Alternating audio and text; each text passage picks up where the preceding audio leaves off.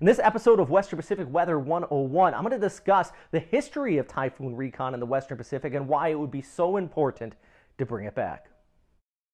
This debate is nothing new. For the past 30 years, there has been no sufficient recon in the Western Pacific, and specifically, Typhoon Haiyan was considered one of the strongest storms in recent memory. But based on its pressure, it actually doesn't even reign in the top 10. That is with a pressure of 895 hectopascals from JMA.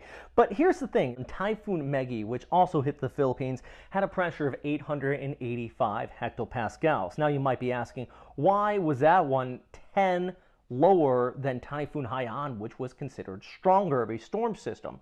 And the reason is because there was actually reconnaissance flight associated with the ITOP program from the USA that actually flew into Typhoon Meggy, and it got an accurate reading of the storm, and that's why the pressure was so much lower. A clear example of why recon flights in the Western Pacific just would be so useful.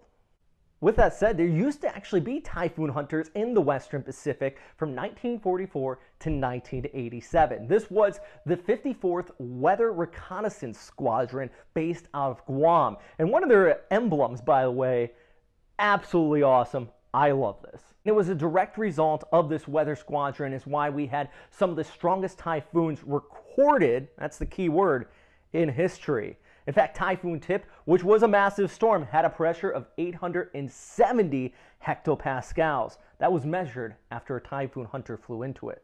Take a look at this. It is a list of the strongest typhoons based on pressure in recorded history since 1907. Notice a trend here? They all take place between 1944 and 1987, outside of the previously mentioned Typhoon Meggy in 2010.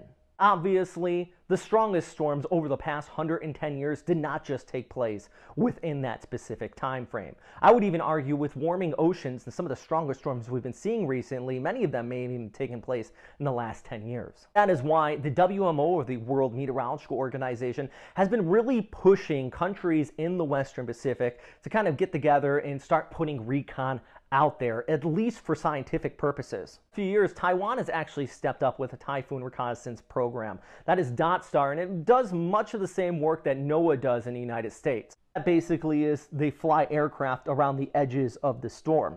Japan has also been flying recon around storms in collaboration with the University of Okinawa, but that data is not released to the public and is only slated to run until 2020. Simply put, though, the World Meteorological Organization really has been putting a call out for more aircraft reconnaissance because we have been seeing these stronger storms out in the Western Pacific, and as we just seen recently with Typhoon Halong, there is no way to actually measure that center pressure outside of satellite analysis using the Dvorak system, which has been increasing over years, but in reality, it's not nearly as accurate as actually getting a measurement inside the storm. With the large amount of military presence from the United States in Japan and Guam, one would think it would be rather simple to get the 54th Weather Squadron back up and running. It would definitely be a great use to forecasting and science as well. If you want to know more about the 54th Weather Squadron, though, I'm going to put a link down below. It'll give you some pretty good reading on it. I actually found it rather fascinating, the amount of weather data that was provided with it. And if you have any questions, comments, or suggestions, please post them down in the comment box below. I'm trying to do more of these video updates as well, so if you have any other suggestions of educational topics in the Western Pacific, please let me know. As always, though, stay safe out there.